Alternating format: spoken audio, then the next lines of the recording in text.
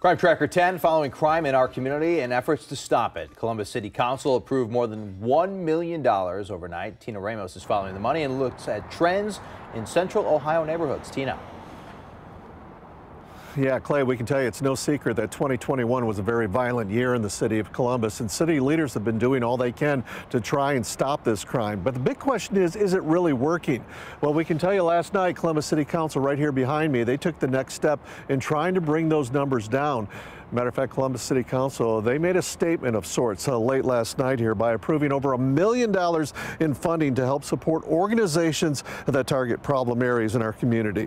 Now, part of that money also includes funding for the Community Crime Patrol group that has been visible near the OSU campus after crime surfaced at the beginning of the school year. This is a group of citizens that have become the eyes and ears for Columbus police. Columbus Urban League is another organization that will see the influx of money. This group has been instrumental in helping young people through assistance from people like Adrian Jones, who was once a gang member but now helps others turn their lives around. The Urban League's president says this latest funding will help them expand their reach. In the past, we've been confined to certain segments of the city.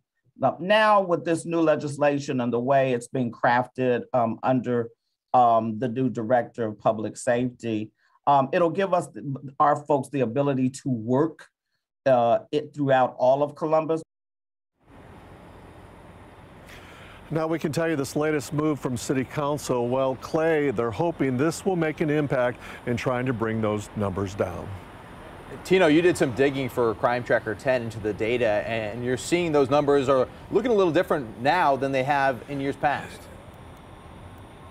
Yeah, you know, we asked that question at the beginning of this, saying that, is it working? So we did do some checking with Crime Tracker 10. We dug into this, and take a look at your screen. Here's what we found. What we did is the city has identified about a dozen neighborhoods in Columbus. We selected 3 at random here just to see what they look like in a 2-mile radius of their neighborhoods, looking at crimes like felonious assault. Look at the Hilltop numbers here. Now, last year they had 291 reports at this time. This year, 231. But it's the other 2 that you see here, Franklinton and Linden, those have dramatically dropped. Look at the Linden numbers. Last year, 305 reports. This year, 193. So, Clay, clearly something is working. Those numbers are starting to go down, but they feel they still need to invest the money to make it go down even further. Yeah, hopefully this trend continues. Tina Ramos live at City Hall. Tino, thank you.